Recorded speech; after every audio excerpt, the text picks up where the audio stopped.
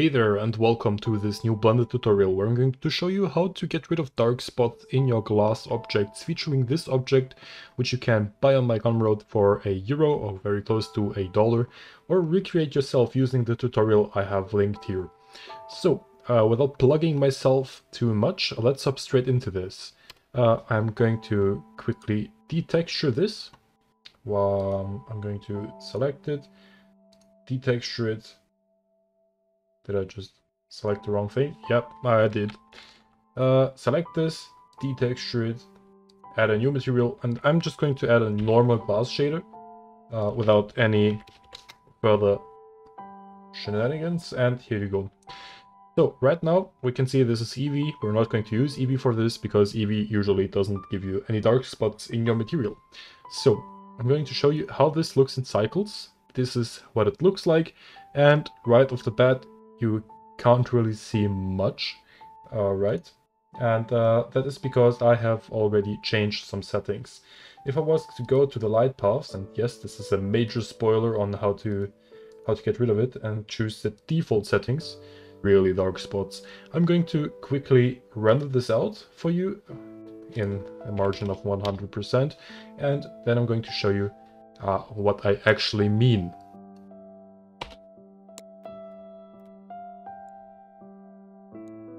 So yeah, as you can see right off the bat, we can see that we get some really dark spots right about here, here, and basically everywhere.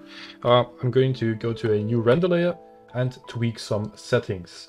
So basically the main thing that keeps this here from being as translucent as it can get is the transparent, but mostly the glossy one. So all I need to do is set this here to some larger number, like 12, and render this again for your convenience so I can show you the difference that alone makes, but we will see. So yeah, as you can see, this is a major difference. As you can see, this black spot really got erased from existence. Some darker spots here got also really... wait, give me a second. Is there maybe a way to get rid of this? No, there is not. Okay, we have compositing, we're stuck with it. Well, nothing we can do. So yeah, you can see there's dark spots, and they are mostly gone. Not fully, but mostly gone. And that is also so much better than before. Really, it only took like, what, about 1 second more than the previous one. Well, if you have more glass objects, of course it's going to take a lot longer. But now let's go overboard. I can simply change this to 1024, but this wouldn't really change anything because the total bounces here are at 12. So let me just bump them up and bump up the transparent just for good measure, and the transmission also. We don't really need the diffuse because there's nothing diffused about this. So let me render this again once more and show you the difference that makes.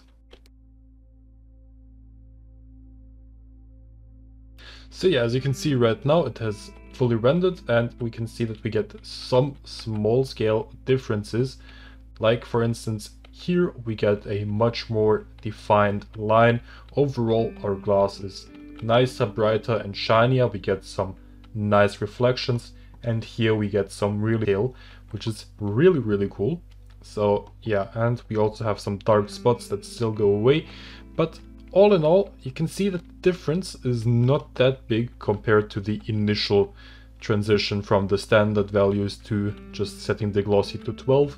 And so really, is this here recommendable? Well, it's with one glass object. It even rendered faster than previously because it built up the scene faster, and probably also just composited just a little bit faster. So with one object, it's not that big of a deal cranking everything up to like 1024.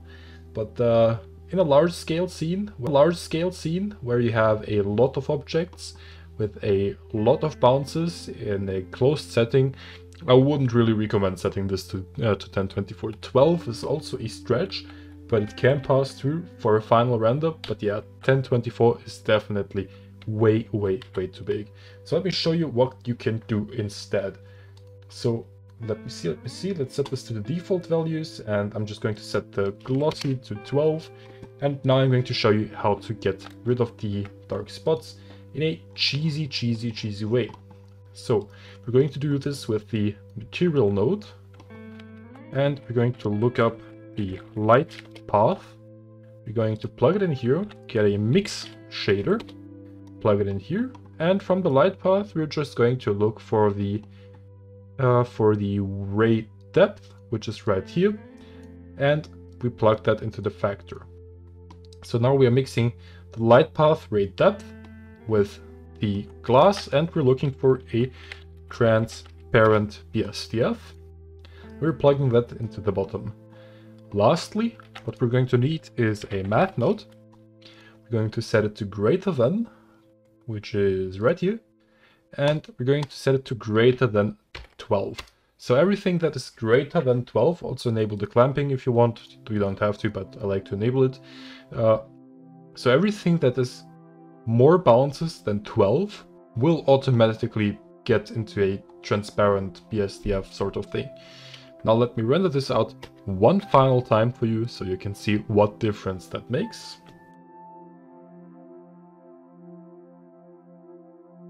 Now you can see, comparing this here to the 1024 one, it does look a very mild bit worse. So we get some darker spots, but not that much. We get a few differences here, but also not that much. And but compared to the one where we just chose 12, this here is actually pretty good. As you can see, we get some brighter lines here. It also fixes some things up. The render time went up by just about 4 seconds, but really this is because there is only one object. If you had multiple objects stacked behind one another, this would be a lifesaver, because the moment you start adding objects behind your glass object, so more objects after each other, so imagine you have like glasses stacked one next to each other, you're looking at it from the side, you would get so many dark spots because your renderer or your cycled renderer wouldn't be able to comprehend that many bounces in order to display the brightness.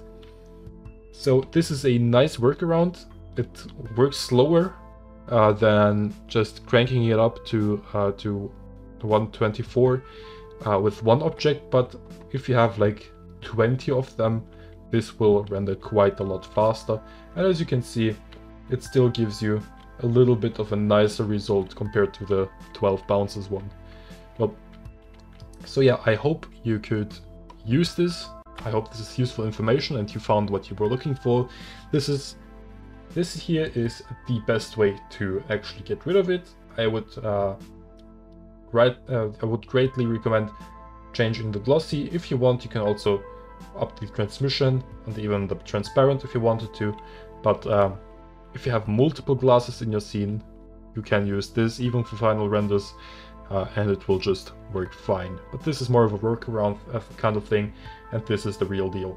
So yeah, I hope you found this useful, and I will see you in the next one. Check out my Gumroad if you want, if not, don't, and leave a like, comment, or don't, whatever you want. Bye bye.